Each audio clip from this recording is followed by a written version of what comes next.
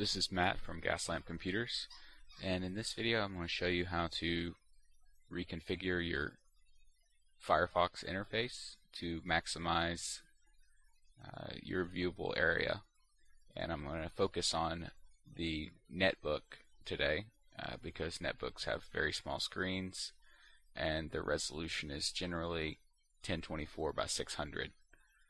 I'm going to do this video using no Firefox extensions, simply the built-in functionality of the Firefox client. So first of all, let's take a look at what Firefox looks like by default. You see we have a tab bar here, we have the bookmarks toolbar folder, we have a navigation bar, and then we have the menu bar. And down here we have a status bar. What the status bar does is when you scroll over an item or a link, it shows the link down in the status bar. It also shows if you click on a link, it shows the progress bar down here. Bookmark toolbar folder, you can drag bookmarks up into it. The navigation bar has all of your buttons for your home screen and the search bar over here.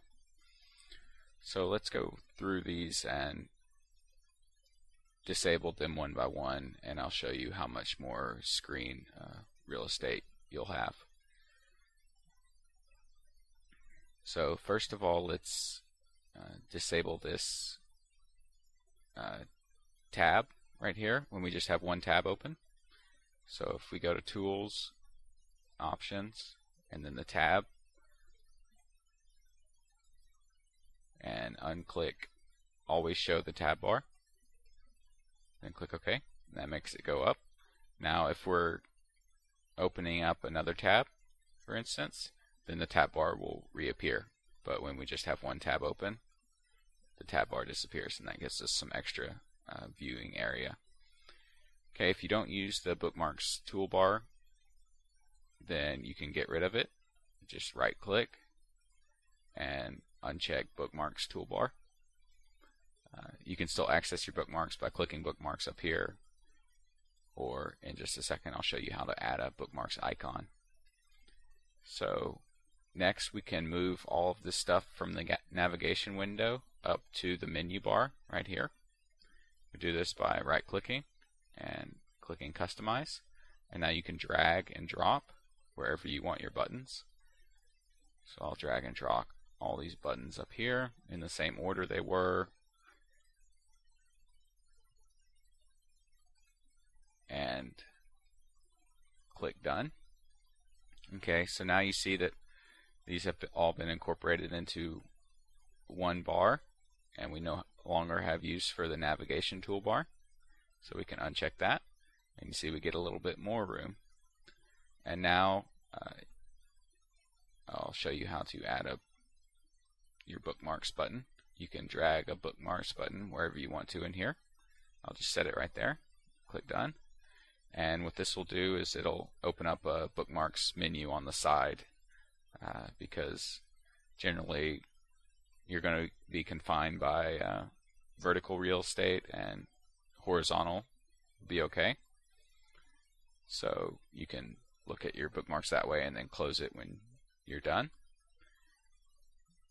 Next, if you prefer, you can disable the status bar down here as well. To do that, click View and uncheck Status Bar, and now that goes away. So we can see that we have a lot more viewable space here now that we've made those tweaks. And we can see that we're able to see this line right here located at the southern end of the Gaslamp district. And let's see how far down we can see on the default screen. Okay, so here's the default menu pack, and we'll see how far we can see down. We get to this line right here. We offer the best value. So let's scroll down and see how long it takes to get to where we were. Okay, so this is how far down we could see with all of the modifications. and